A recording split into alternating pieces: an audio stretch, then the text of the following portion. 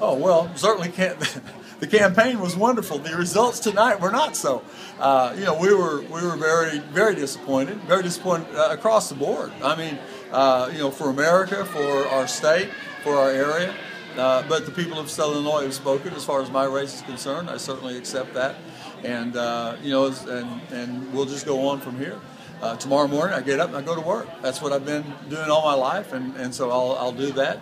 I'm going to continue to work with youth and teach and take care of the people and do the ministry and the work that I've been doing. So very excited about that. I mean, again, I would have loved to have won. I think I would have, I would have done a great job serving the people in the governmental capacity. But service doesn't stop just because you don't get elected in office. You keep on going. There's always need and there's always a reason to help. So that's what I'm going to continue to do.